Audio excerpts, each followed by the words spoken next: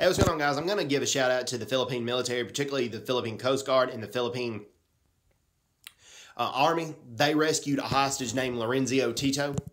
He's an engineer aboard a boat, and the boat got seized by Abu Sayyaf, and some people aboard the boat got kidnapped, but Laurencio Tito was not executed, and people did not have to pay him ransom neither. The Philippine Army had overran a key Abu Sayyaf position in the southern Philippines, and Abu Sayyaf had to abandon Laurencio Tito. So Laurencio Tito is in decent health and was being treated at a Philippine military hospital, and God bless the Philippine Army and the Philippine Coast Guard. The Philippine Coast Guard supplied the boats and some of the troops, and then the Philippine Army supplied the rest of the troops.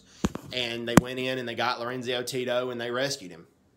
And Abu Sayyaf is on the run thanks to these brave soldiers. And yes, we need to recognize what the U.S. soldiers are doing in the fight against ISIS and the fight against terrorism. But the Philippine military is also fighting against radical Islamic terrorism. And in this case, is at their front door. And Abu Sayyaf is tied to Al-Qaeda and they're tied to ISIS. So good job, Philippine military. You guys are the good guys, and keep it up. Hope everyone's doing well. Take care. God bless, and bye-bye. Bye-bye.